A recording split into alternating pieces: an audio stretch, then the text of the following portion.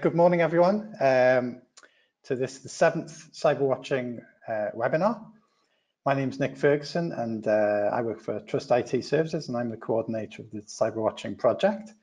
Today, on today's webinar, we have a very topical topic of GDPR and an area of GDPR and compliance and its effect on emerging technologies, basically. So this is an area which the European Commission are very interested in, how they can move forward, how the GDPR will affect emerging technologies, and will it block innovation, will it slow down innovation, or will it enhance opportunities for organizations working in the area? Today we have presentations from a number of new projects which have just started out. I'll just go back a slide. You can see that the 6 projects which are all focusing on the topic of privacy and GDPR, and we have 6 presenters today who are going to be looking at different areas of emerging technologies and GDPR. So each presenter has about 8 to 10 minutes to present, and then you can see in the agenda we have a few 5 to 10 minutes, and we can be flexible on this, I think, to address any questions that you have during the webinar. So who's online today? Well, we've actually got these figures are slightly in change now. I think we've got just under 50, so we've got 48 registrants now. And as you can see, we've got a bit of a mix. We've got quite a few people from small companies online, which is really pleasing that we're managing to reach out to you. And then we've got an even spread as well, a bit of a mix of people from R&I projects, which I think reflects the fact that a lot of the speakers online today are working on these projects thanks to funding from the Commission. And we have a good balance between male and females as well, so good gender balances there which is very nice as well. So a lot of people online, if you've got a question, then you can ask your question in the chat box, which you'll see on the control panel. What we'll do after the first three presentations is we'll stop for questions. Please indicate if your question is directed to one of our speakers in particular. We'll try to get through as many questions as possible, and if not, then what we'll do afterwards is try and work with the speakers to get back to you on your questions. So please bear with us on that. Just to say about the Cyberwatching project, I need to introduce our project. If you don't know us, if you do know us, you'll see that we've got a very new looking website. We've spent a lot of time on improving out the functionalities on our website. If you're from a project, then you need to register on our website and take control of your project page. We basically have pages and little mini sections for each project funded by the Commission, so that you have a new visibility opportunity and a way to communicate with a broader stakeholder group.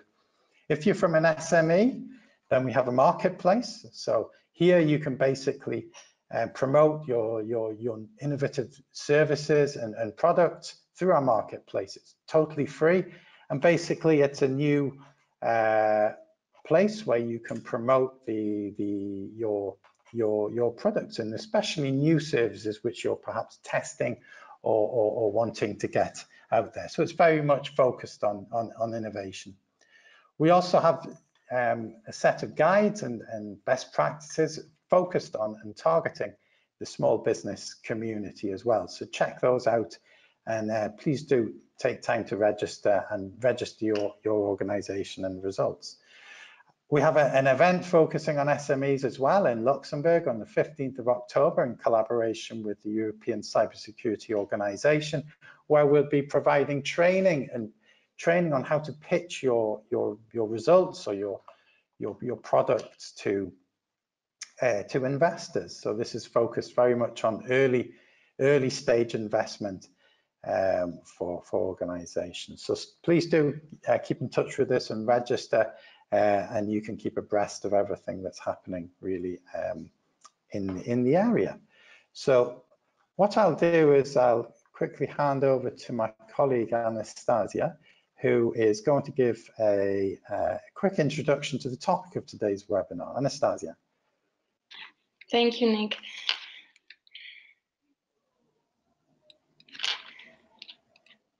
Are the slides working? Yeah, they should be. If not, if you tell me when to change, then I can change them for you. Okay, we'll do it like that. All right. Okay, so I'm not sure if you are showing them right now. Okay, it's not showing. Yes. All right. So the topic of today is very closely related to a deliverable which is coming out very soon, hopefully, in the public eye, which essentially covers the legal and policy aspects that may be concerning anything relating with emerging technologies. We would like to call for all the attendees to please keep an eye out for this deliverable, because it will be helpful both in order to get some first recommendations in terms of how can you approach compliance from a GDPR perspective as an EU project and also as a small and medium enterprise. So we would call for those that are interested to please keep an eye out on this deliverable. On top of the deliverable, we will be also providing 2 different tools, mostly focusing on small and medium enterprises, which will be more interactive and will essentially serve as a self-assessment of measuring your risk to sanctions according to the GDPR. So that can be, of course, also very helpful for projects that are more innovative and are looking for ways to mitigate the risk that they have to getting sanctions by the GDPR.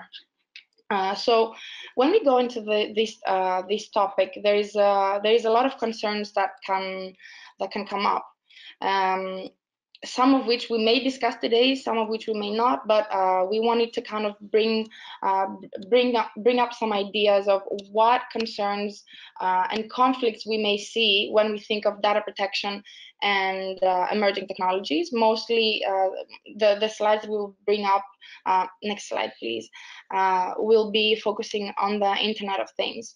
So one big topic that we also discussed in Brussels around a month ago, possibly with some of the projects that we'll be speaking today as well, or will be attending, is the privacy by design and privacy by default, which may, some may say that is completely contradicting the nature, the intrusive nature of a lot of emerging technologies. So what can we do as projects and as SMEs to ensure that we still comply with this principle, which has been around for a very long time? Next slide, please. Another issue that may come up from a data protection perspective is also the issue of transparency. So how can we ensure that we adhere to the principle of transparency, meaning that we inform our users and we inform the visitors of our users of these emerging technologies, that so that they know all the data protection consequences that that the processing may have. Next slide, please. Another very important issue is how can we collect consent through devices or services that may not have a user interface. So for example, smart homes or smart doorbells, smart cars. How can we ensure that the consent is always there and it's a valid type of consent according to the GDPR, when the means of achieving and collecting consent may not be as clear, or when these technologies are this intrusive to the extent that consent may not even be a possibility. Last but not least, next slide, please. Another concern that may come up is, of course, how can we ensure that our data subjects can freely exercise their rights? And even though we have listed all the different type of rights that exist towards data subjects, a very important one, which we have discussed quite in depth in previous events as well, is of course the right to data portability and the right to not to be subject to a decision that is based solely on automated processing. So of course, it's quite self-explanatory that especially the last right, which should allow data subjects not to be subject to decisions solely based on automated processing, completely contradicts a lot of emerging technologies. And the question is this right even achievable when it comes to the GDPR merging with emerging technologies, or do we need to come up with different technologies, different opinions and guidances towards the society, the data subjects, projects, research projects, and small and medium enterprises in order to give them a different solution of how this right can be achieved without undermining the data protection and the freedoms and rights of the data subjects. So this was just a mere overview of some basic topics that we have previously discussed and are quite the hot topic when it comes to the emerging technologies, and we hope that that the presentations today will be insightful and will help cover some of these points, if not all. Thank you very much.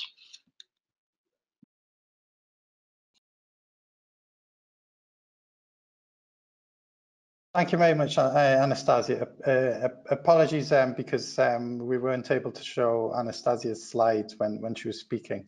The slides will be online straight off the webinar, so you'll be able to see them there. So what we'll do is we'll move on to the first presentation from Antonio Kong from Trialog and from the PDP4E project.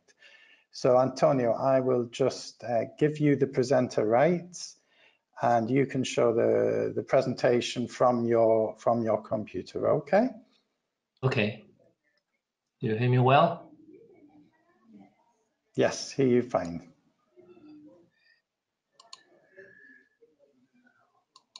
You should see my screen now. Yes, we see Good your morning, screen. everyone. I'm Antonio Kern from Trialog. I'm the CEO of Trialog. We are coordinating the PDP4E H 2020 project. Thank you for inviting me. Just a word on PDP4E, Privacy and Data Protection for Engineering. It's a 3-year project started in May 2018.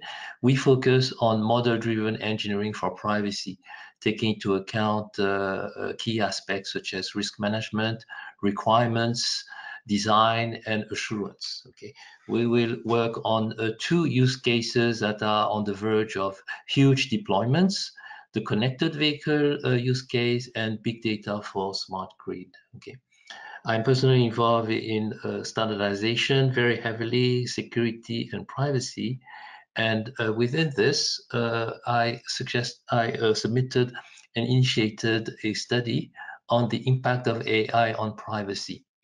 It was started in October 2018. We are 7 rapporteurs. I'm the main rapporteur, and it's interesting to see the terms of reference. Okay, we want to take into account current privacy standards, those that are published, those that are in the making, current work carried out in SC42, which is a new group of standardization focusing on AI, study domains where we have autonomous decision-making systems, such as autonomous vehicles, robots, autonomous drones, and everything related. Okay, of course, initiatives and projects on responsible research, because we have ethical aspects, privacy to take into account, and research work.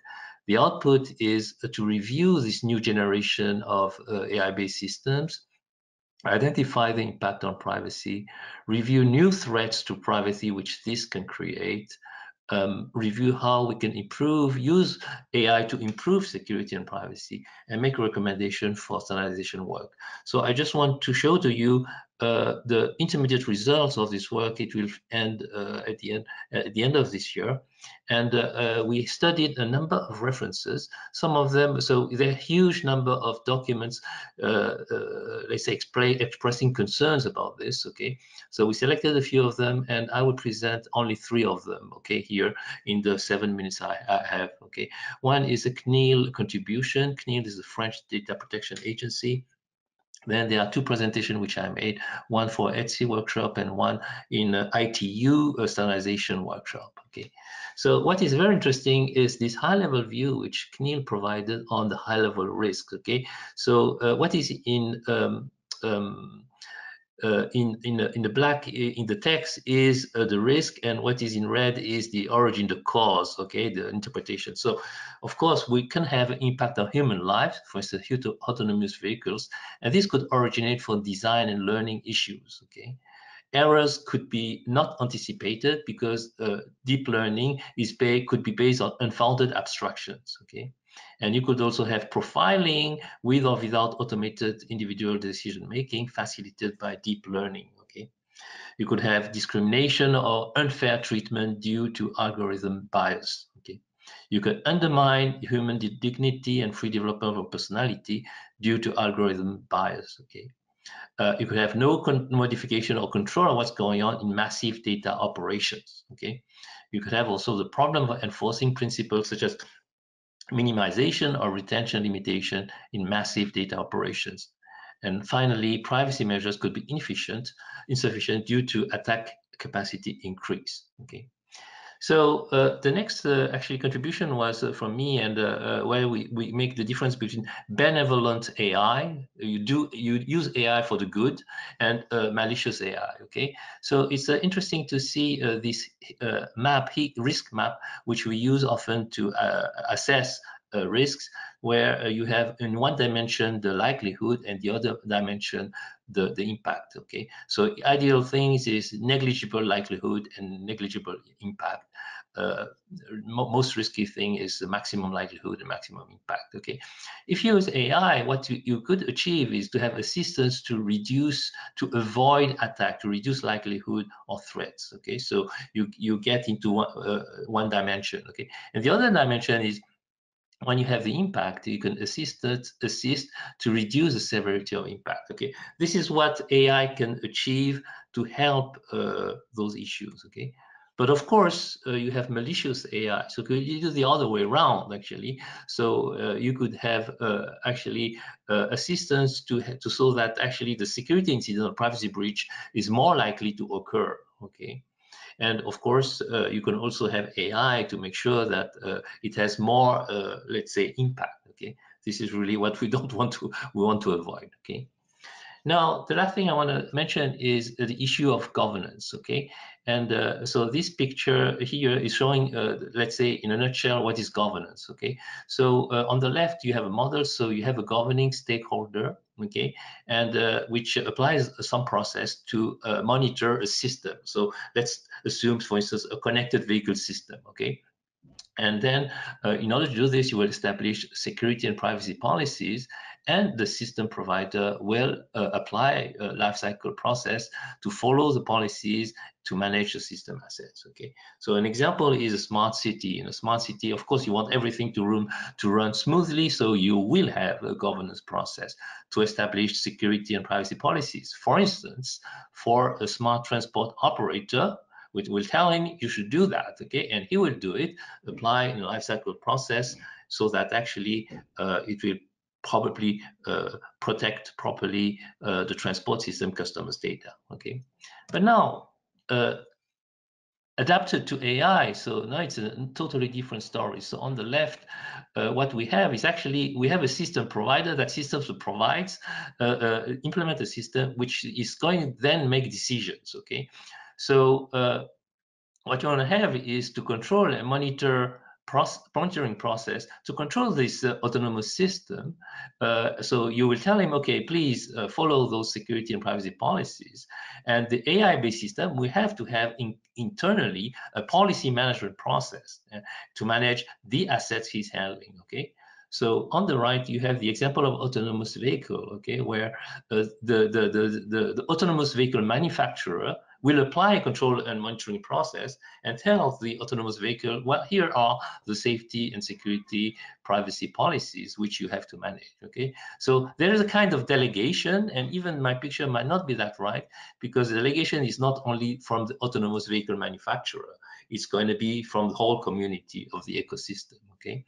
And what I have to say is we have two issues to solve there. Is first of all, we need to explain our decision explainability, okay? So this is very well, let's say, identified in the community explainability. But the second thing is not really well identified, and this is one of the results of our study, is the governance, okay? So who is dealing with governance and what kind of governance is able to achieve, okay?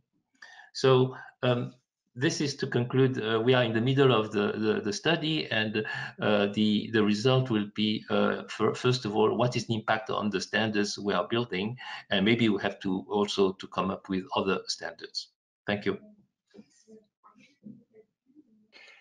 Okay, thank you very much, Antonio. That was very interesting.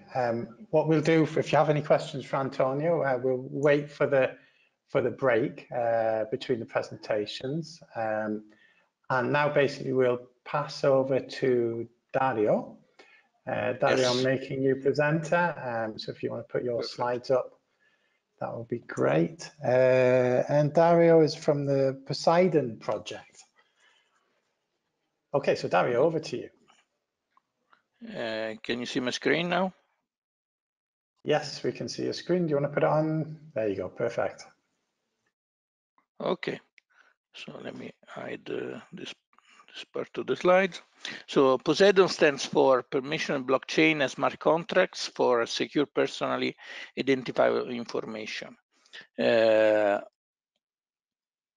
Sorry, just so what's the scope of Poseidon? The scope of Poseidon is to develop and deliver an innovative platform which aims to safeguard the data of the rights of the consent of the final user using cutting-edge technologies like blockchain, smart contracts, and machine learning. What are the challenges that we aim to face with this project? Securing the digital identities, especially supporting the reduction in identity frauds and allowing the traceability of transactions on the permission over the user's personal identifier information, and implementing the GDPR to assist the user in monitoring their personal data. The project is made of 10 partners, basically all over Europe, as you can see in the small picture here on the low-hand side. So we have University of Coimbra, Tecnalia, Santander, Softeam from France, GIB, MPNO. We have Accenture, the Ministry of Economy in Italy, and also soon also Malta, MITA. So the overall project duration is planned to be about 30 months, ending up in October 2020.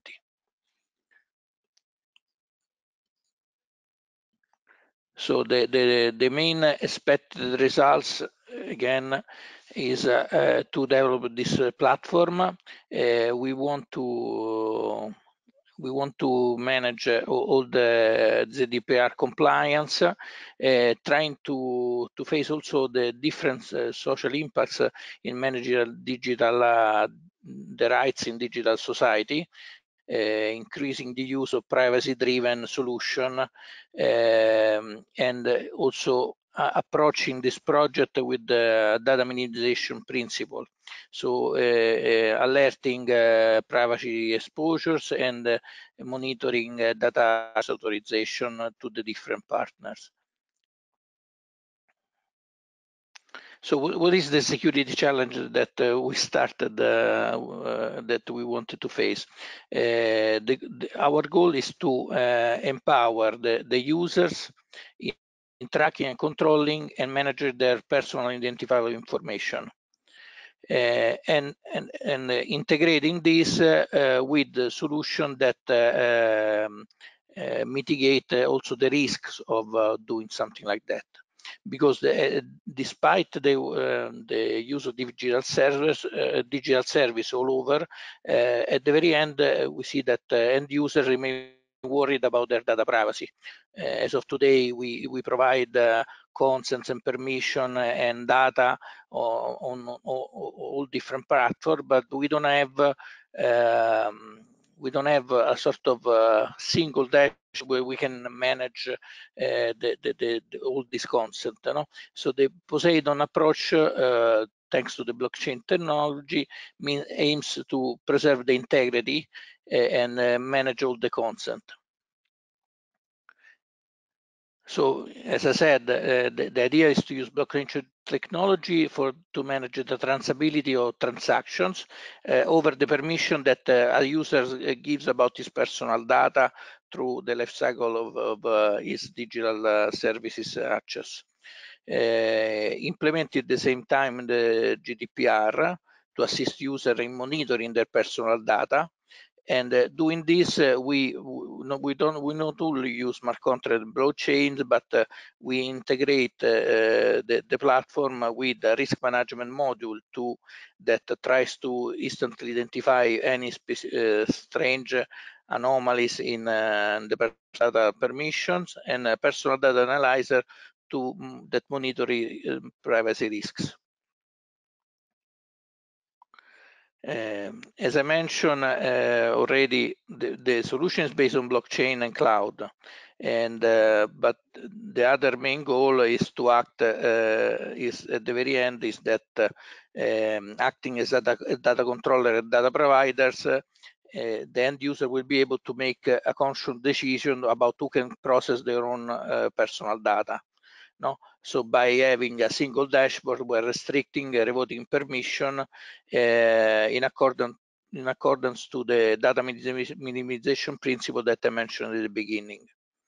So we are doing this involving not only as a pilot user the Municipality of Santander, the Ministry of Economy in Italy, but also private organization,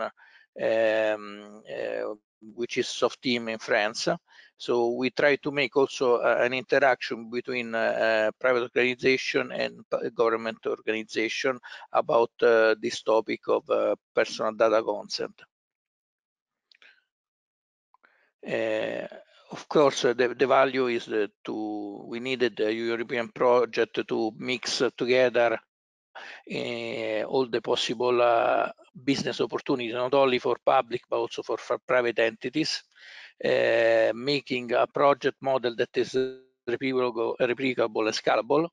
And we are trying to do this, creating a great team of partners, drawing up on each other's expertise and working in innovation, also organizing public events. We had a fantastic event in University of Coimbra where we already shared and discussed with some of the project at our host panel. And if you need any more information, please look at the website of the project and feel free to contact me also. Thank you. Thank you very much, Dario. That was very interesting, and we've actually got a question on blockchain, which we'll put to you, I think, after Bridget's presentation now. So thank you very much for that. So just move on to Bridget now. So Bridget, I'm making you presenter so you can put your slides up. Bridget is from Karlstad University and the newly funded Papaya project. So I think a really nice name. Okay, Bridget, over to you. Good morning. Good morning, everyone. So I'm going to talk to you about Papaya. I'm working at Karlstad University, and who's the academic partner in this project. And the title of the presentation, is Protecting Privacy in the Context of Third-Party Analytical Services. So PAPIA stands for Platform for Privacy Preserving Data Analytics. And data analytics can leverage collected data and derive relevant information that provides valuable knowledge to companies. And I think all of you probably online are aware of that and the potential. But processed data are often highly sensitive, and disclosure may harm individual privacy. So GDPR obligates companies to protect the individual's data privacy while processing. So the PAPIA solution is that privacy-preserving data analytics modules that can extract analytics and protected data using artificial intelligence. And developing such modules protects patients or protects individual privacy, can be cost-effective and accurate. So back to just the objectives of PAPIA is designing for privacy. So privacy preserving analytics and protecting, doing the analytics over protected data, processing the data. And doing this in different settings, be it for single data owners or multiple data owners and third-party queriers. This would use an integrated platform with a common framework, and really important that there's user control through transparency, usability, and auditability. So with GDPR, our challenges are, of course, explicit consent. How can data subjects give or withdraw consent? Security measures, PETs, privacy-enhancing technologies are used to extract analytics from data. Transparency, the data subjects can visualize the disclosed data and their rights. And auditability, that data controllers can visualize audit logs and manage the DPIA. That's the Data Protection Impact Assessment. So I'm going to just go through a couple of use case examples. First of all, imagine a cloud service providing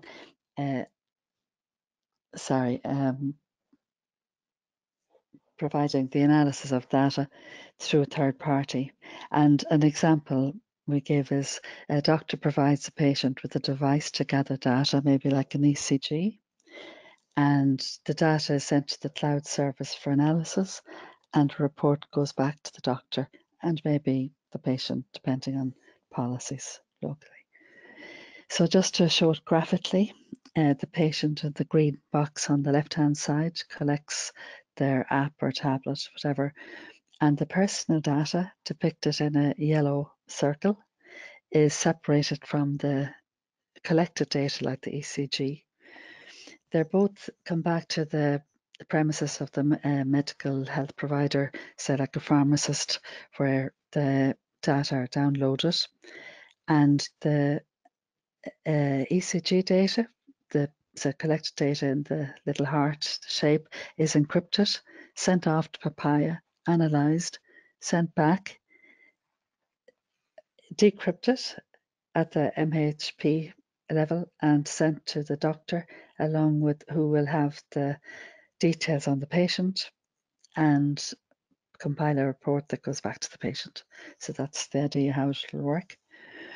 On the second example, before going on to that, just to highlight the advantages of this is that the data subject's privacy is completely preserved. It never goes to PAPIA. The analysis is kept separate, but the computational burden is with the data processors. The other example we have is, again, the cloud service providing the analysis through a third party. And imagine a company provides staff with a wearable device, maybe like a t-shirt, to gather data about stress. That data are sent to the cloud service for analysis and reported back to the company and maybe the individual staff depending again on policy. So on this graphic, we show the worker maybe collecting the data on their smartphone.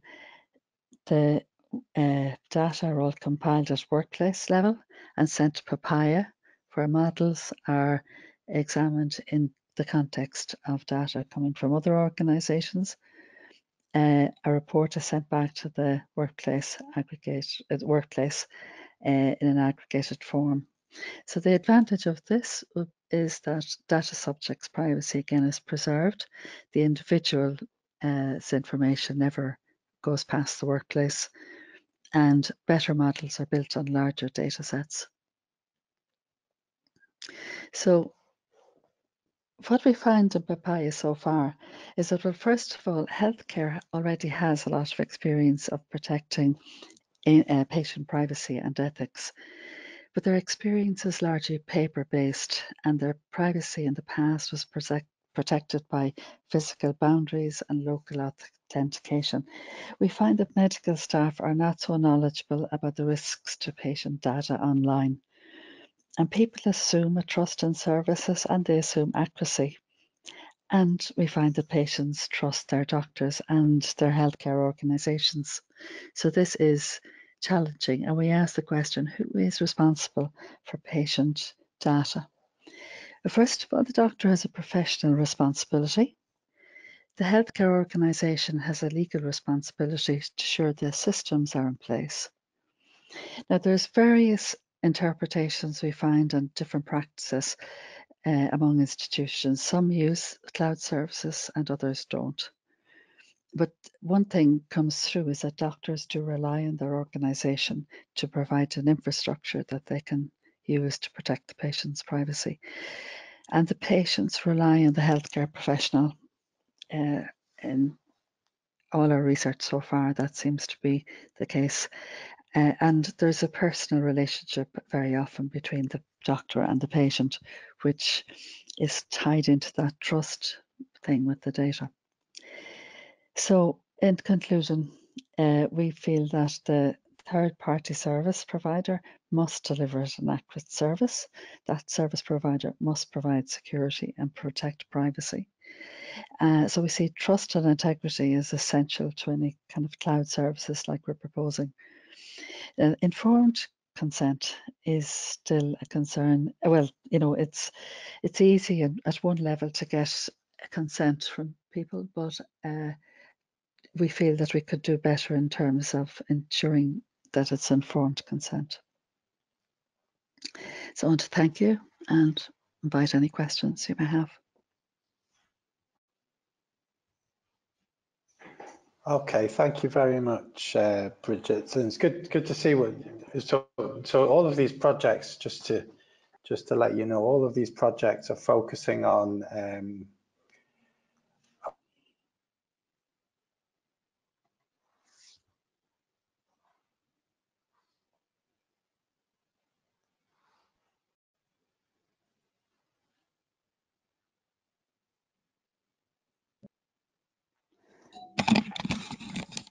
hello, can you hear me now? Okay. Hello. So thank you very much, Bridget.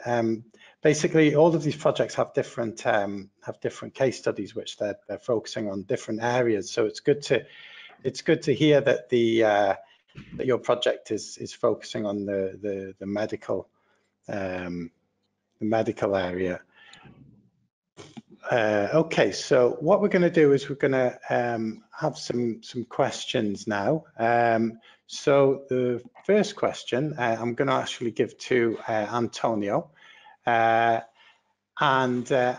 what are the main conflicts between artificial intelligence and the articles in GDPR? Okay, so I would say minimization is very important because AI is actually big data oriented with big data aspects. Okay, and also then I would say the user empowerment. So I'm not an expert on legal aspects, but I would say that the GDPR certainly push forward actually first of all minimization and also the user as at the center. Okay, and those are two issues I think which are important. Okay, thank you, Antonio. And I also want to, I think Andrea, you wanted to answer this question as well. Yes, can you hear me? Yep, hear you fine. Yeah. Yeah. Okay. Okay. And the GDPR don't talk directly to the artificial intelligence because it's a general regulation. But in my experience, there is one important point connected to the artificial intelligence. It's an article at this moment. I don't remember the number of the article that talk about that it's important for in the GDPR the automatic decision provided by tools that involve data subject. I think that the use of artificial intelligence is more connected to this article. And for the GDPR, it's important to ask a formal consent to the data subject where is included in the processing an automatic decision. The GDPR, my typical work is a consulting activity on GDPR, cybersecurity, privacy, and so on. If I have a customer that asks me for this problem on the artificial intelligence that process personal data, my suggestion is to follow the process defined in the GDPR that defined to identify the process, the processing of the personal data, the tools that process this data, and evaluate the criticality of this processing and do a data protection impact assessment. And if it's the treatment are not sufficient to reduce the risk for data subject, it's necessary to go to the National Data Protection Authority to ask its evaluation of this processing. This is the normal process in the GDPR for the new tool, for example. About the artificial intelligence, I think that the main risk for data subject is related to the possibility that an hacker can manipulate the input or the code of the artificial intelligence, and the result for data subjects is not the correct result. And it's necessary, in my opinion, to include many security measures to reduce this possible risk from an hacker, for example. Obviously, it's dependent of the type of personal data that the artificial intelligence processing. It's sensitive or not. Yeah. Yeah. Thank you very much. Yeah.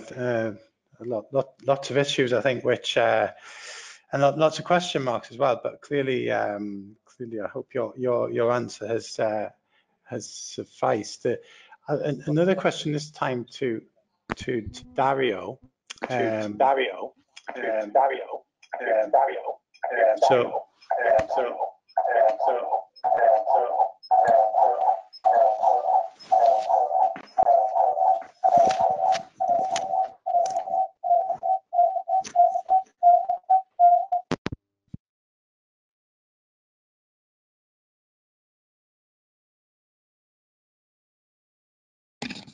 Okay, so sorry, we had a wild echo there. So the next question is to Dario, and that is so personal data in blockchain. We need to avoid including personal data in blockchain, or do we need to avoid including personal data in blockchain, even if it's private? Are there any useful tips about how to use blockchain which complies with the GDPR? So Dario, are you able to pick that up? Let me tell you what we decided in Poseidon project. So there was I think it was a long discussion even before I joined about this topic. Right now on the Poseidon project, our position is to use blockchain mainly to manage the consents of the users, but the data, the personal data, will be kept in the data on the system data source of the partner on which the user gives the initial consent. Okay, then the consent is stored on our platform in the blockchain, and our platform will know where the data is, so but will not know the data. So this is the approach that we perceived in Poseidon.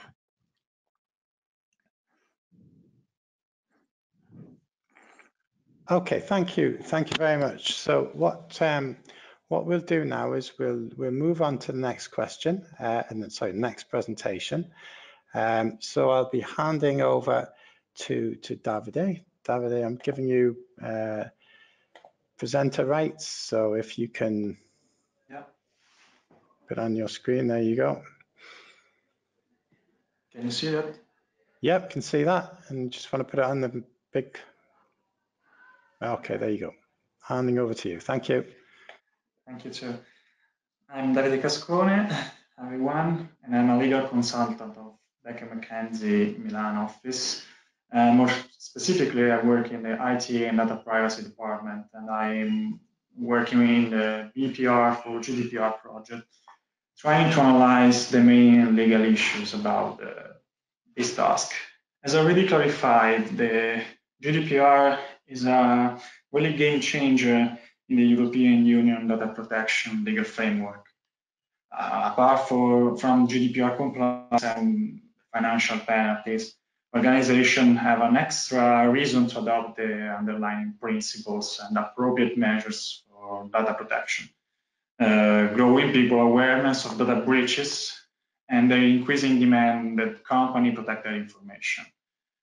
Apparently, several companies are still unaware of the regulations' implications or have difficulties in achieving a good degree of compliance.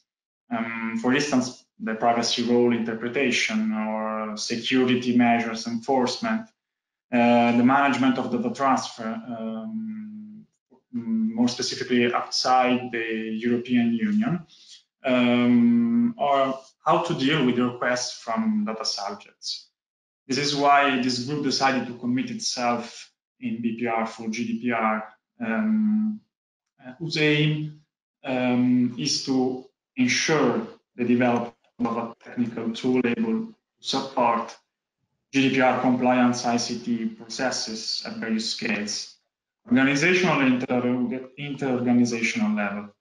More specifically, providing the tools and methodologies that will significantly facilitate the implementation of the appropriate technical and organizational measures, and to ensure that data collection and processing is performed in accordance with the GDPR.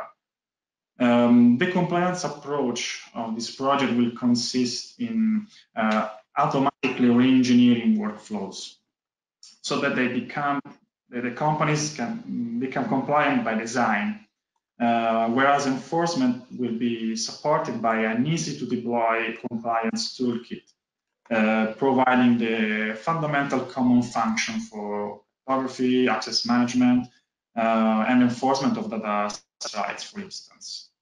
Further, the overall organizational compliance and underlying systems behavior will be governed by a comprehensive policy-based access and usage control framework conceived on the basis of the regulation and managing all the requirements thereof.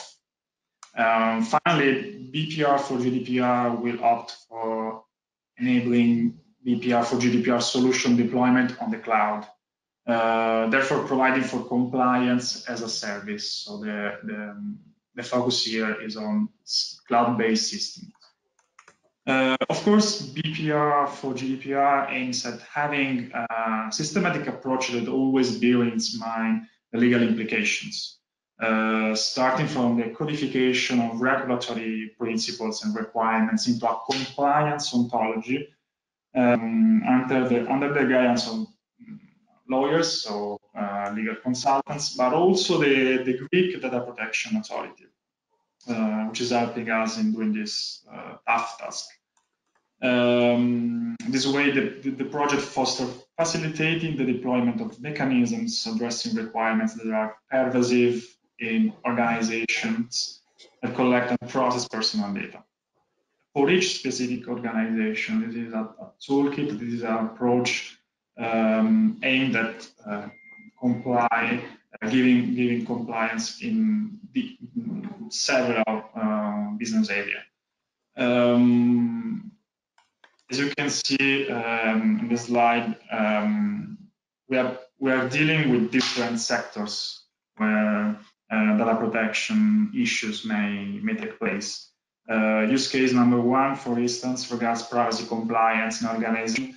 They are characterized by certain features. There are handling special categories of data, so such as healthcare data. For a large number of data subjects. Using an in-house information system hosting server and with a large volume and a heterogeneity of data. To this purpose, we are working on IDICA information system. IDICA is a public-owned company supervised by the Greek Ministry of Labor. And serves as the IT solution provider for social security and welfare in Greece. Its main objective is to design, develop, operate, and support IT system for the social security funds and healthcare services. The aim of BPR for GDPR is to help IDICA to identify infrastructure critical risks and provide a powerful tool to mitigate possible attacks. It is clear that this is an area which is really sensitive. Also, due to the recent fine that was issued by the Dutch Data Protection Authority on Haga Hospital, 460,000 euros, for failing to implement appropriate technical or organizational security measures to protect personal data. Use case number two instead regards cloud-based CRM system used by several organizations in the automotive sector.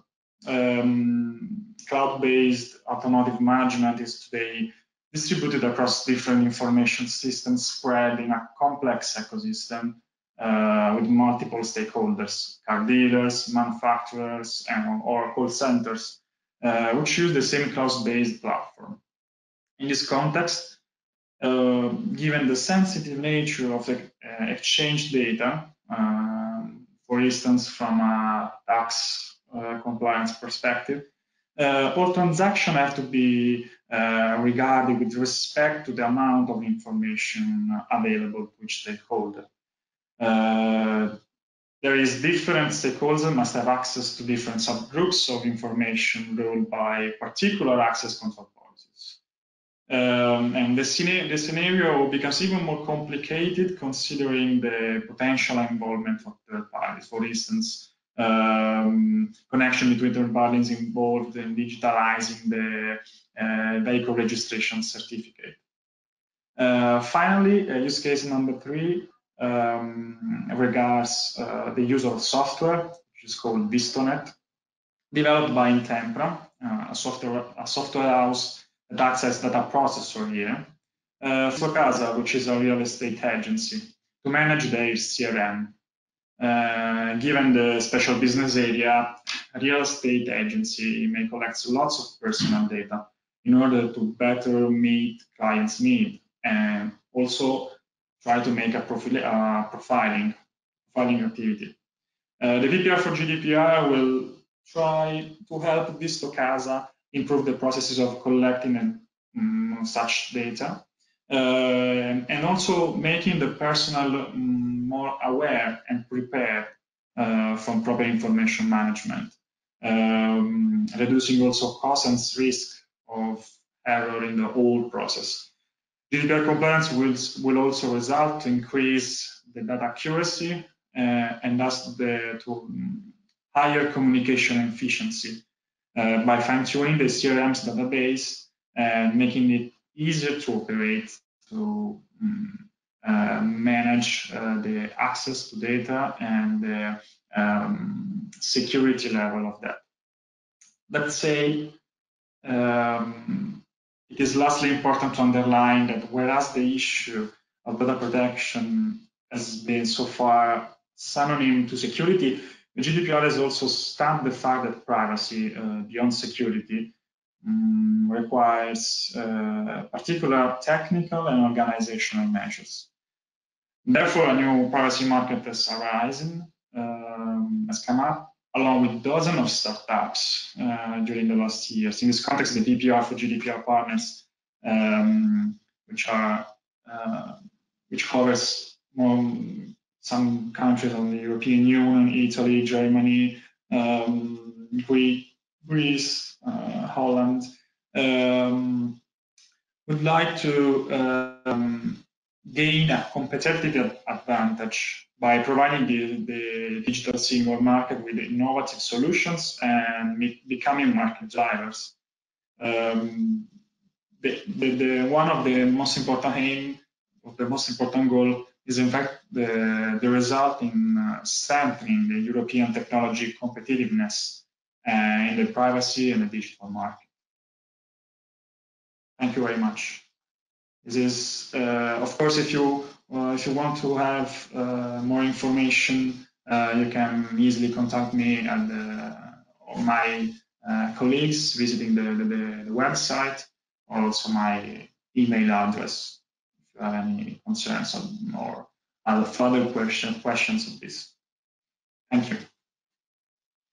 Wonderful. Thank you very much, Davide. And we've got some more questions coming in, which we'll deal with at the end of the webinar. One in particular on standards, and another further question on management of user consent on privacy issues. So, and it was good to hear in your presentation, Davide, the aspect of the benefits for the actual users, so the people whose personal data is being managed. So thanks for that then. So now what we'll do is we'll move on to Andrea. Just give me 1 second. Okay, so Andrea's from the Defend project. Andrea, you've now got presenter rights, so if you can put your slides up and then you can get going. Okay, can you see my screen now? We can see your screen and we can hear you as well. Thanks, Andrea. Okay, thank you. Okay, I'm Andrea Pretano, and I'm cybersecurity and privacy advisor in Matic Mind, and in the Defend project, my role is the project security officer in this project. And my main role is related to the security aspect of the project, but also as part of the Matic Mind team, I'm involved in some technical part of the platform. One moment. Okay, just a couple of words on the Defend project. We are 10 partners from many different countries in Europe. We are at the end of the first year of the project. Next week we will have the first review of the project. And now we are finished the definition of the requirement, and we are start 3 months ago the development of the software for the platform. Okay, just a very short introduction of the data protection, the European data protection. The European data protection is not a simple single law, but it's a framework, because we have the Article 8 in the Charter for the the Charter of the Fundamental Rights of the European Union, that it's the very fundamental article that define the data protection for the European citizen.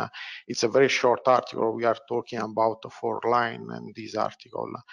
In the center, we have another part, in the core of the European Data Protection Framework, we have the GDPR.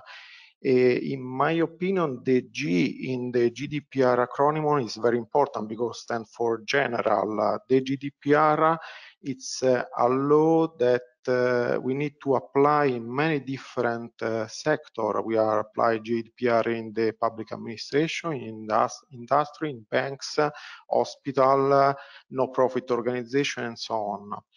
And in big company and in small company, it's necessary many experience to apply the GDPR in many different type of organization. The Article 8 and GDPR is the core of the European Data Protection Framework. After that, we have other European law, for example, the Directive 608 related to the judge personal data. And this is the directive that if the organization processes this type of data, it's necessary to be compliant with this directive. We have another important directive and a draft of the new regulation is related to the privacy. We have, at this moment, we have the e-privacy directive, the 2002/58 EC, and the European Parliament are working on a draft for the new privacy regulation. This privacy regulation is related to the personal data that are processed in electronic way. If the organization processes the personal data in an electronic way, it's necessary that it's compliant to the privacy regulation when we will have the privacy regulation now to the privacy directive. If the organization process the personal data in a traditional way, it's not necessary the compliance to this regulation. The GDPR, the different directives are the law and explain the data protection concept at a high level. It's necessary to have some more details for implement the data protection in the organization. We have the guideline from the Working Party 29 and now the European Data Protection Board and the different national data protection authority. These opinions are vertical on the specific topic, for example, for the execution of the data protection impact assessment, the record of processing activity, and so on.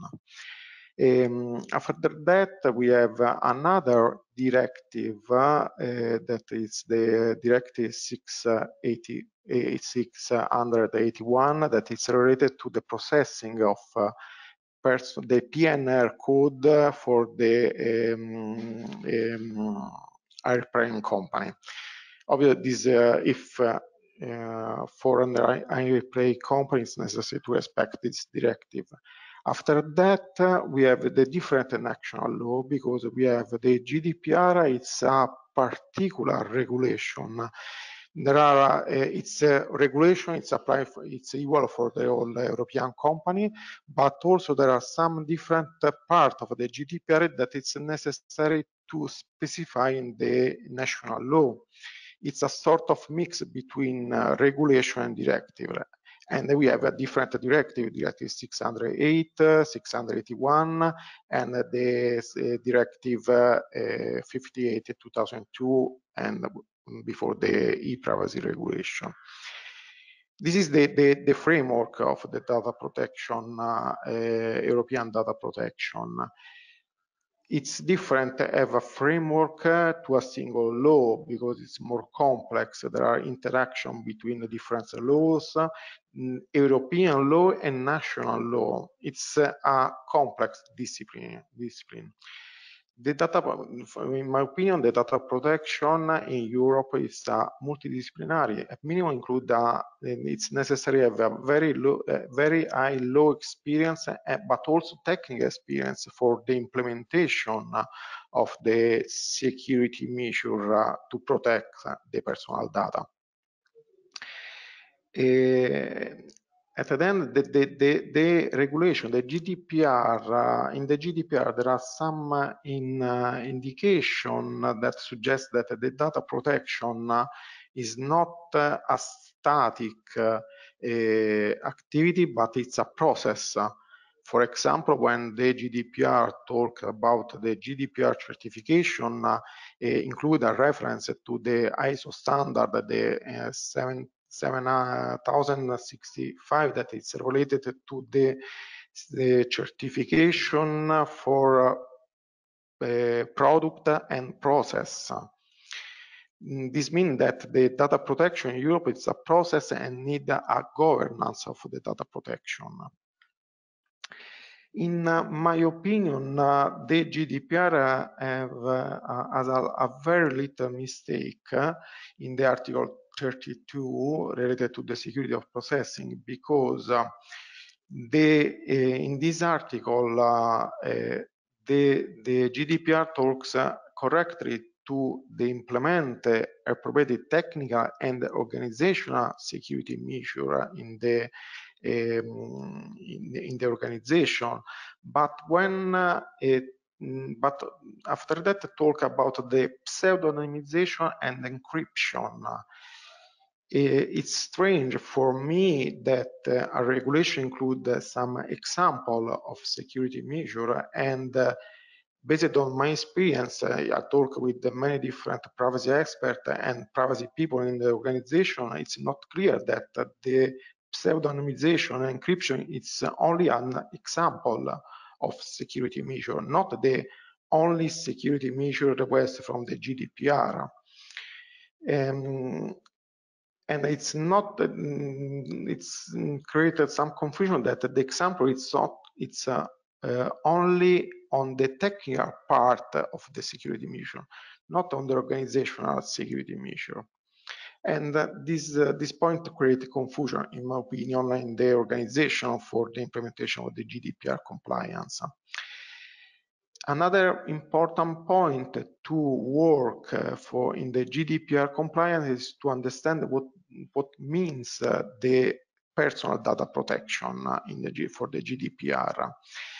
In the Article 4 of the GDPR, we have many different definitions.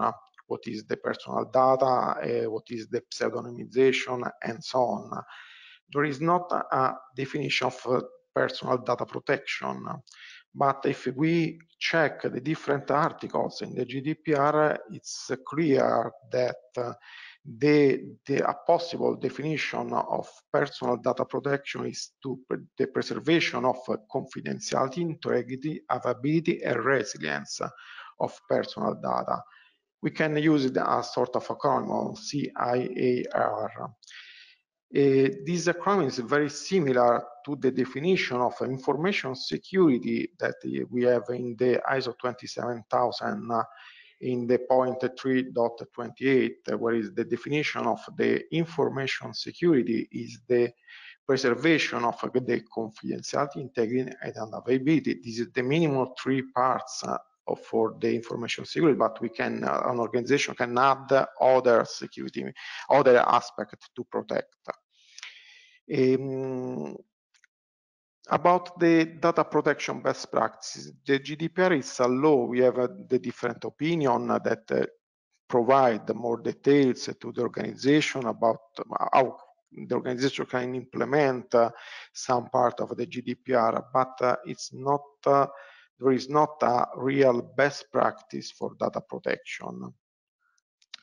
But the aspect of the data protection is very similar to the information security, and the community have many decades of the experience in information security, and we can move the experience from the information security domain to the data protection. When I teach in some data protection course, I include always the definition of information security and explain the difference from the information security and data protection. The difference, in my opinion, is only the scope, because the data protection is related to the personal data. The information security is related to the information that the organization would like to protect, not only the personal data. There are many different best practices in the world of information security. We have the ENISA guidelines. We have the ISO standard. On the first one is the family is 27,000 family, 27,001, 2, 5, and so on. The 22301 related to the business continuity, but we have also the OWASP.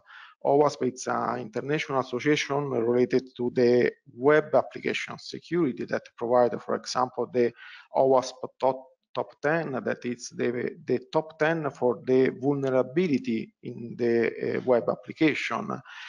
We have also the NIST, it's from the United States organization, but in information security it's important because there are many publications from the NIST organization, and in this publication we have more details how we can implement many security measures, technical and organizational security measures. But we have a problem for the data protection best practice because in my experience, the GDPR correctly talk about the technical and organizational security measure, and this is the same from the information security best practice, but both are important for the correct protection of the personal data, but also for the protection of the information in the information security domain. But usually the organization are focalized only the first one on the technical security measure. And the focalization on the technical security measure means that the data protection need to follow the technology change. And we know that at this moment when we are talking about the device, the IoT device, the new technology, this world is very complex because evolve very quickly, very fast. If the organization focus only on the technical part of the security measure, there are no priority, or there are not the correct priority in the security measure. This point is very important because the Article 25 related to the data protection by design and data protection by default principles talk about the evaluation of the technical feasibility to implement a security measure, but also talk about the evaluation of the cost. This is the very important aspect in the data protection and in information security, because the organization have a limited budget, and it's necessary choose where we spend this budget, in which security measure, and the priority is very important for this choice. The technical security measure without an organizational security measure usually don't work well. It's necessary to have a coordination, but there are many different problems if the organization is focused only on the technical security measure. What is the main problems of the emergency technology? First of all, the first problem is the life cycle of the product. When we are talking on the emergency technology, we have the problem that we have many different devices, new devices. We have smartphone, tablet, smartwatch, but also we have many different type of the devices, and sometimes the life of these devices is very short. This problem, I will say at the beginning, my experience in the cybersecurity in the IT domain and the OT domain and the industrial domain. In the industrial domain, we have a similar problem to the IoT, the emergency technology. The emergency technology evolves very fast. In the industrial, the devices are all very slowly. It's common to go to the industry and find a device with over 30 years of life, operative life in the industry. This is the same problem. In the emergency technology, the device evolve very fast, and in the industrial sector evolve very slowly, and the security have a similar problem. Another problem in the emergency technology is that the focalization of the data protection and the endpoint is complex and expensive because the device changes very quickly. And there are not consolidated technology, but there are some leaders and outsiders. We have a very short number of the leaders, the brand, the leader in the sector. The problem is that if, for example, if you have a smart TV in your home, I don't know if you went to the menu and find where is located the update of the software. Usually, a very low number of the people go to the menu and update the software only when there is a problem. And it's common that the update, if it's present, the update of the software for the smart TV, but also for the other smart devices, it's only related to the update, the functionality, not the security aspect of the device. We have two possible scenarios in the organization. The first scenario is related to the corporate owner person enabled. In this scenario, the organization have a direct control on the device selection, device configuration, and device update. This scenario is quite good because the organization have a control of the device on the endpoint, where it's possible to process personal data. And usually the organization is not an early adopter. The organization adopts only a consolidate devices.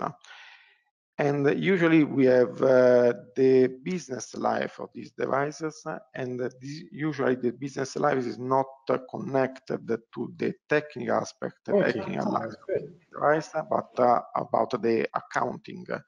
In Italy, usually the time of the life of the device is 3 years long. We have another possible scenario is the BYOD device scenario, and in this scenario, the organization has not direct control on device selection, device configuration, device update.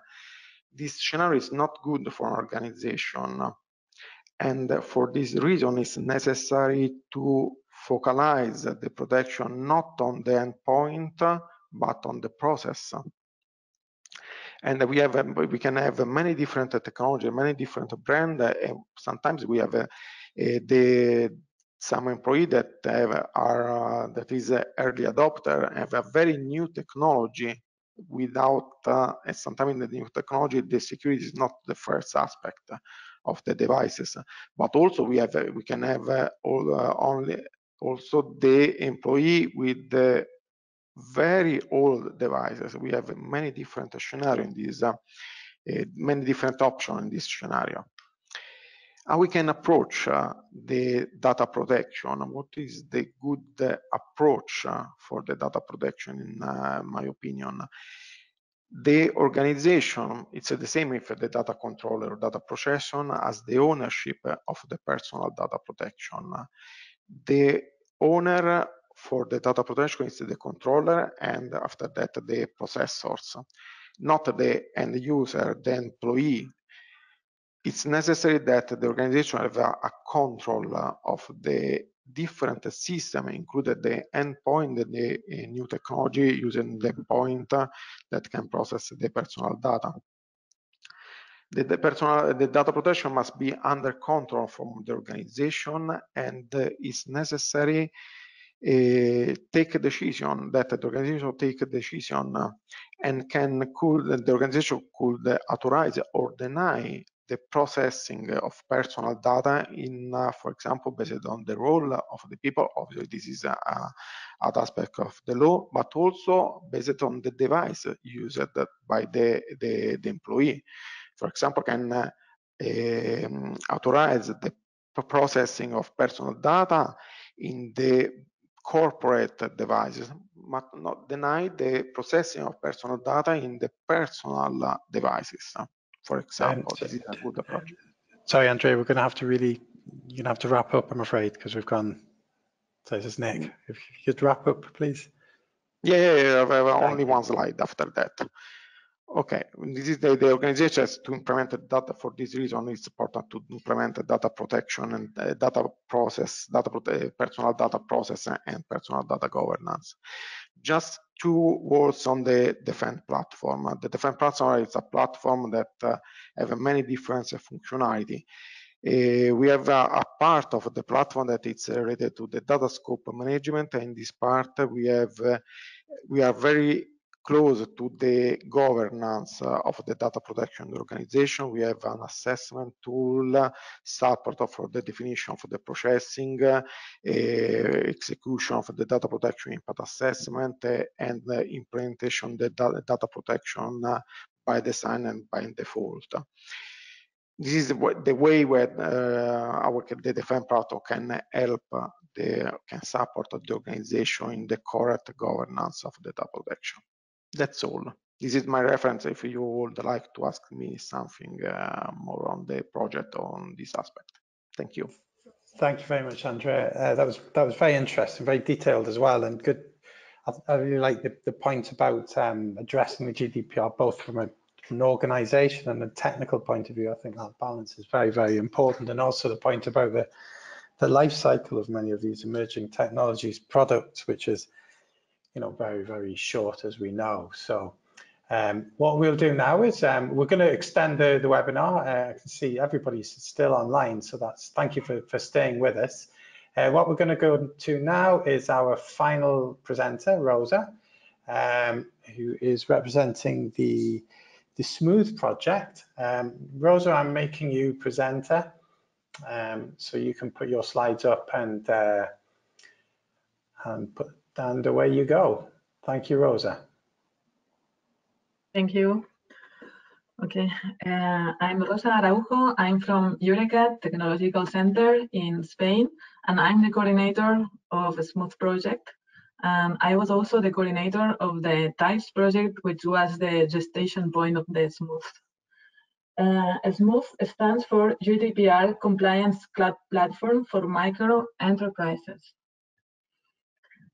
The GDPR has been effective since last year and places a number of onerous cybersecurity and data breach notification obligations for organizations across Europe, with strong enforcement powers for the data protection authorities. Compliance with GDPR remains challenging with today's threats landscape, making the risk of data breach bigger than ever. The GDPR demands significant data protection safeguards. As you may know, non-compliance consequences are fines up to 20 million or 4% of the annual turnover.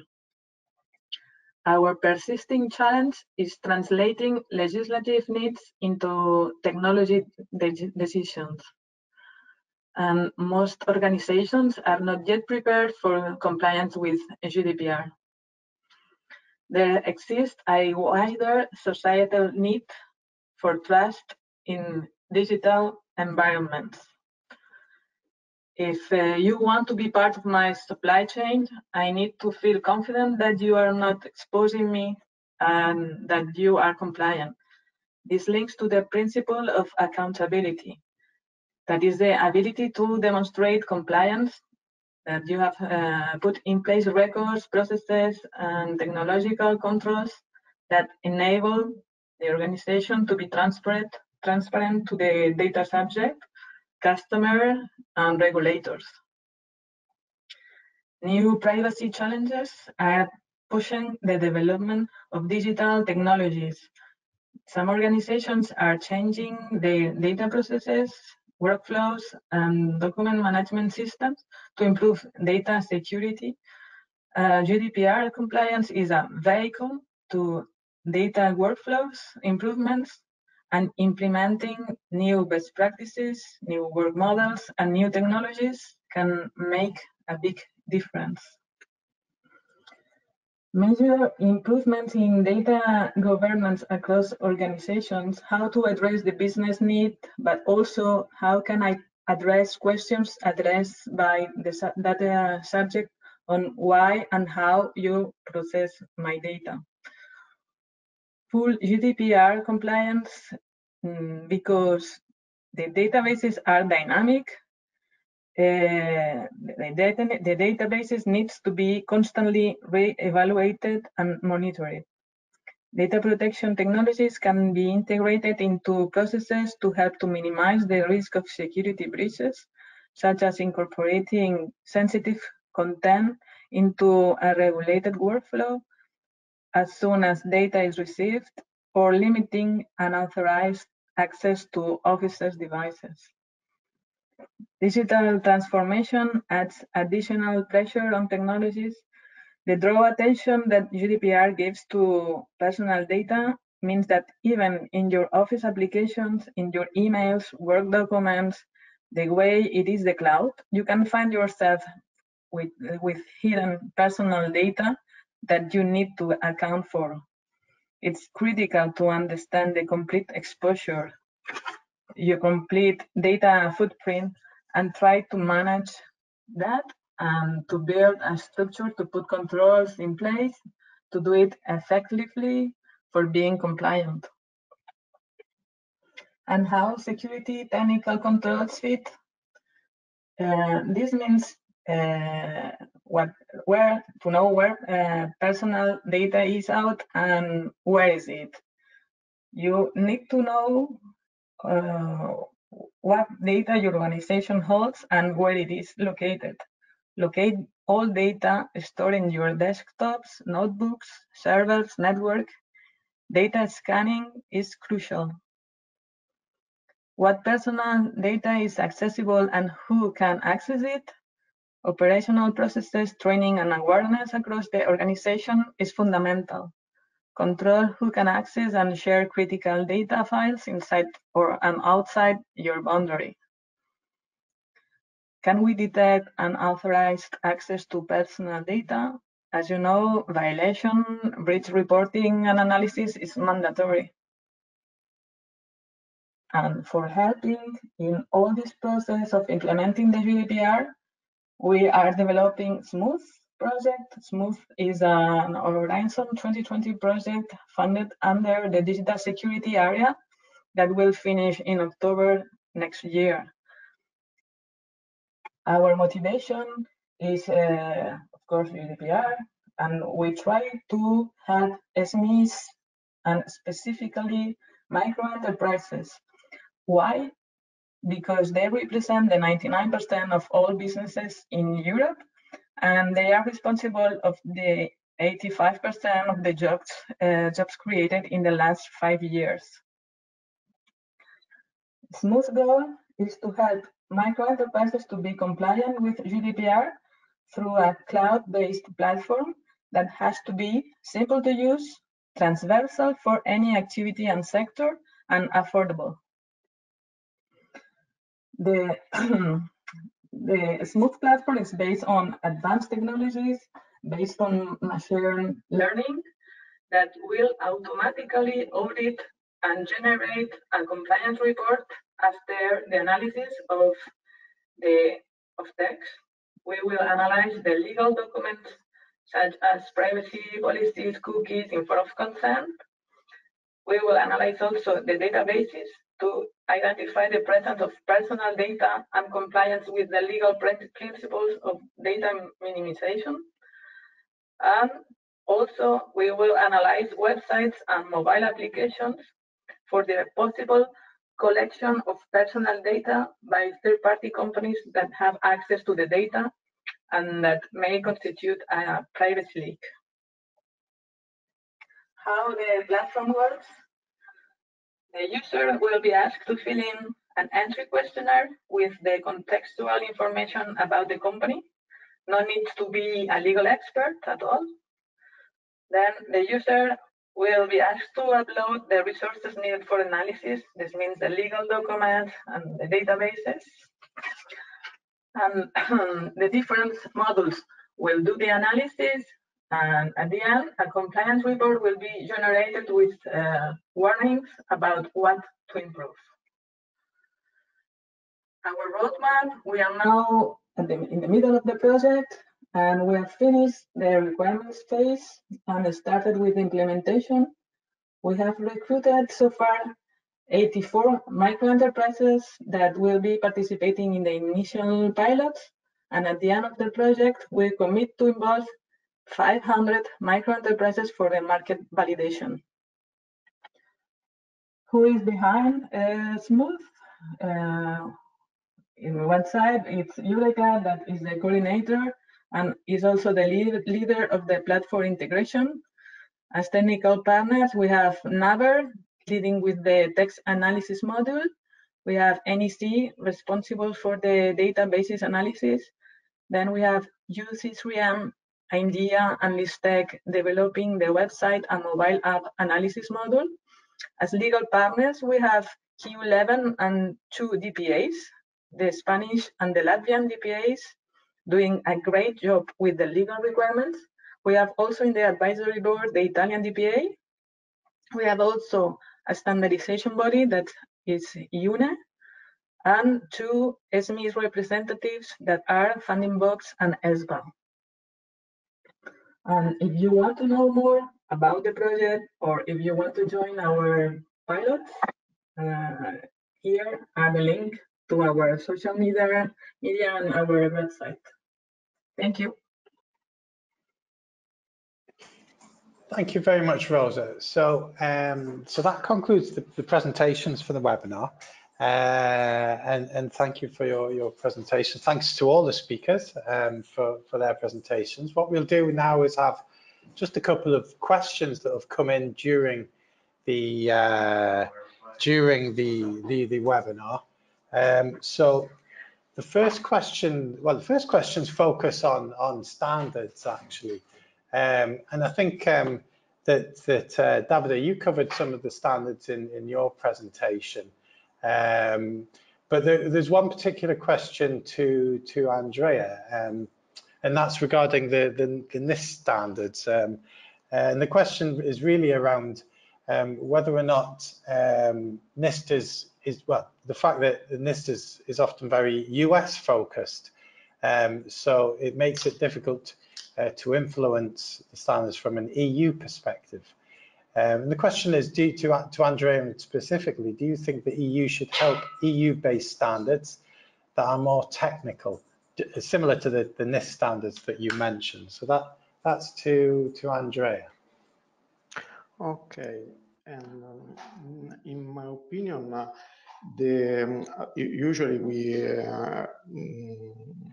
when we work on the information security, we use a lot of the international standard. Obviously, the data protection it's different because the European data protection approach is different from the United States approach on privacy. And obviously, I had some the NIST reference because obviously I try to explain usually my common approach when I work as consultant. If I work from the obviously European company for the compliance to the GDPR, the starting point is the Europe approach on the data protection and also on the information security. The first point usually is to observe the GDPR, and if I talk with the only Italian company, because I'm living in Italy, usually my customers are from Italy.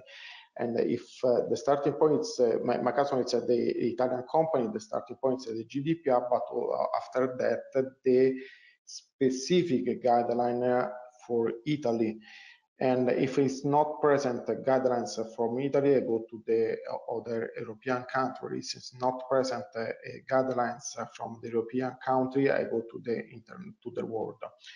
In this, I think that this is the correct approach for use the best practice in data protection. We need to start from the European experience, and the first point, if it's present, the ENISA standard guidelines or other documentation, this is the best starting point for the implementation of the information security and data protection. But if you compare the ENISA documentation and the NIST documentation, in the NIST documentation there are many special publications with more details. Obviously, if I take information from the NIST special publication, it's necessary some work to the contextualization of these security measure in the European context. This is my usual common approach. Start from Europe, and if it's not present in Europe, go to the world, and in special case to the NIST, because the special publication from NIST, there are very many different publications in many different sectors. I know that the approach is different, and it's important the contextualization in Europe. Thanks. Okay, thank you very much. I think thanks for that, Andrea. I think Davide wanted to add something as well. Yeah, I just would add to the fact that maybe to have a more EU-focused approach, we may look at what ENISA is actually doing in the environment of standardization. I know that maybe right now NIST and also the organization from other countries around the world, for example in Australia or New Zealand, are providing some really detailed technical advice on standardization. And also I think that our crosswork may be useful, starting from what NISA, for instance, has done in the field of standardization, because I think that a European Union agency has a more detailed and more comprehensive eye on how the what is the European Union legal framework, how it works, and how to match, to combine it with the other tools, the other documents and other standards already defined in other countries. So yeah, I think that combined work between ENISA and the other authority around the world.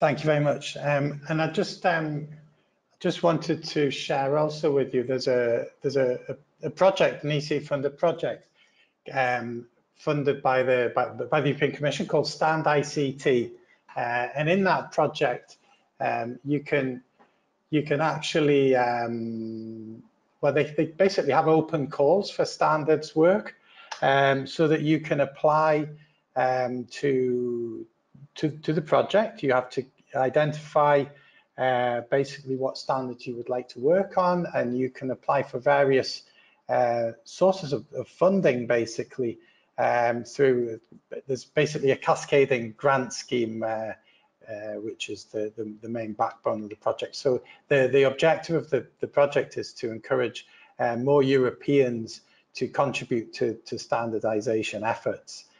including those where perhaps the European perspective is missing perhaps. So that's an important project for you to all know about.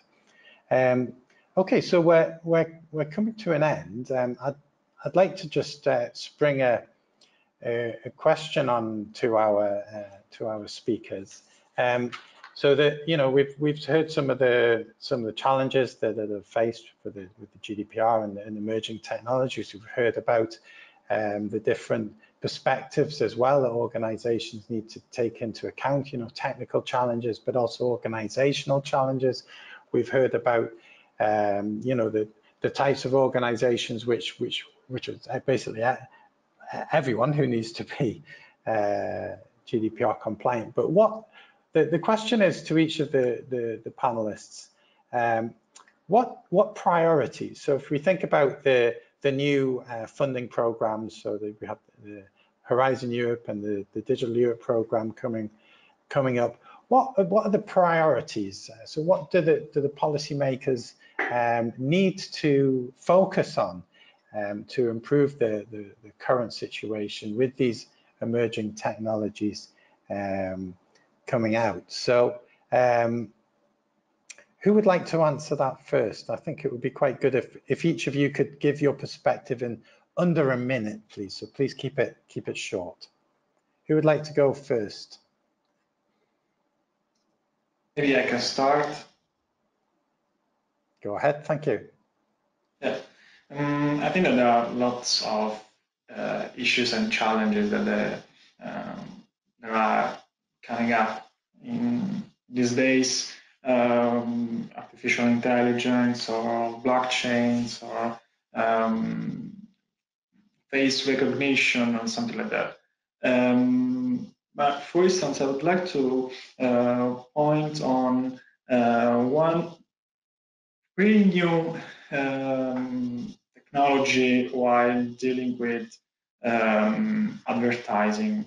I think that one of the emergent technology in this context is the advertising technology, the ad tech, which is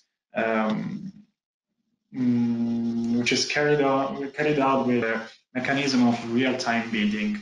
I know that some data protection authority are not already keen on this issue, but for instance, the ICO has recently issued a report on this because the real-time bidding enable the buying and selling of advertising inventory in real time on an impression by impression basis, working like a sort of auction between publisher and advertisers in a really little amount of time. We are talking about less than seconds.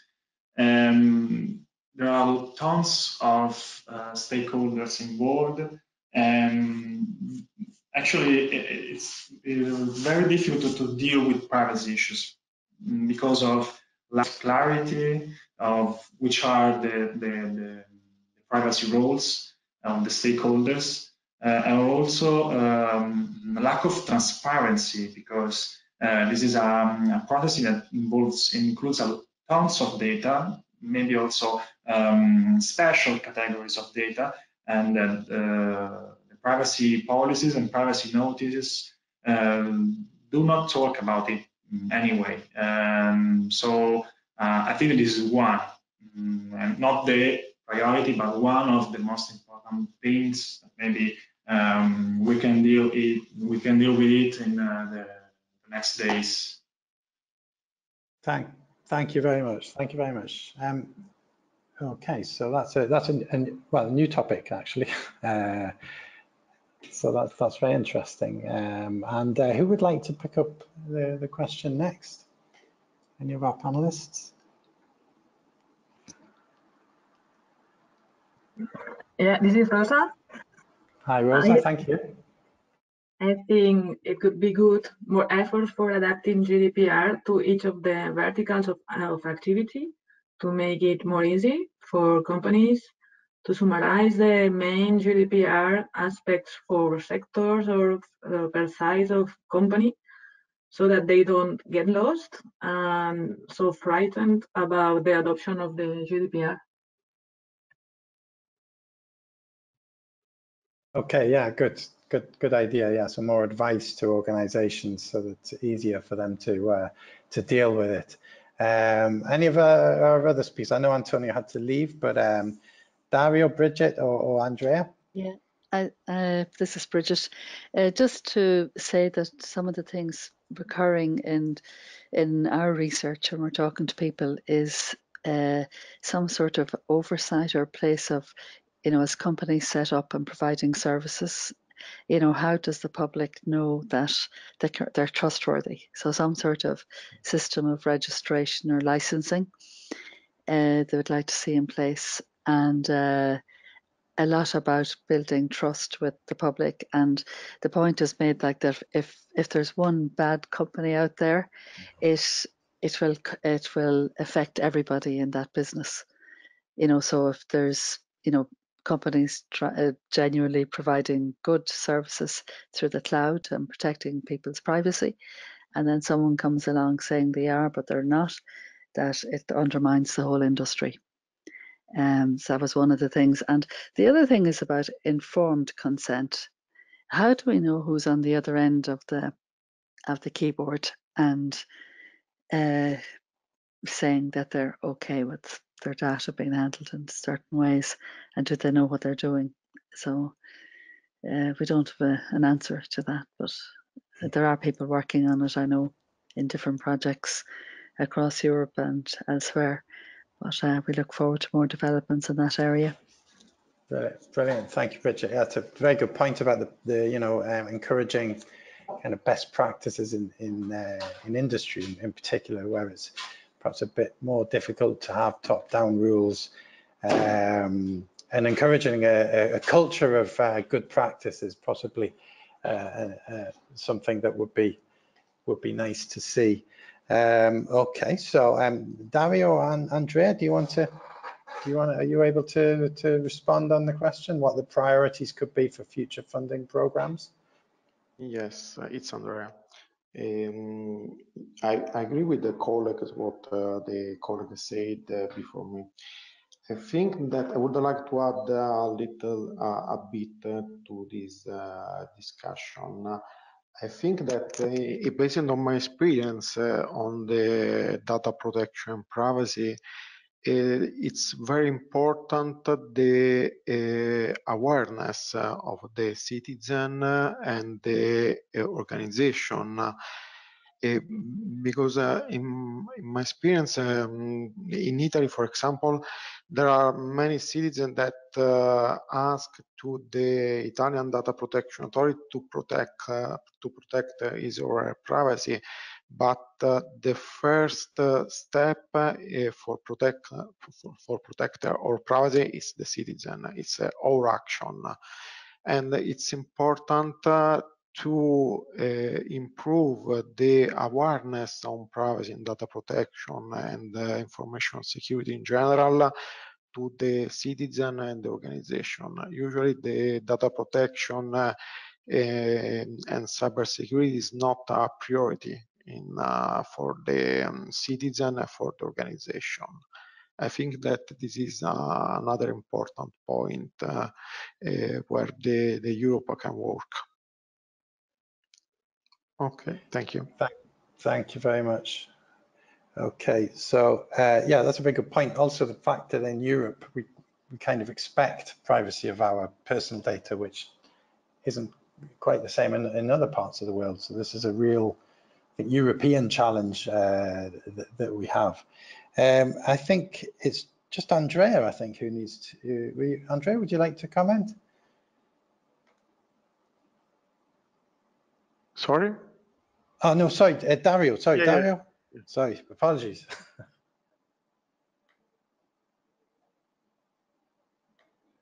Okay, no, okay. So what I'd like to do is I'd like to thank all of our speakers and also you for staying online with us. We've gone over time, but I think it was a very worthwhile webinar today. We heard lots of new things which are happening with these funded projects, new challenges to be addressed, and new ways forward to on what is a real topic that needs to be addressed with the emergence of new technologies in this very moving and challenging area. So with that, I'd like to thank everybody for joining. I'd like to also just encourage you all to keep in touch, register on our website. If you're a project, then as I said, there's the new project hub, which we'll be writing to you all about. If you're a company, then please register on the marketplace and get your services up on the marketplace, extra visibility basically, and hopefully we can help you find new end users. So with that, thank you everyone, and until the next time, bye bye.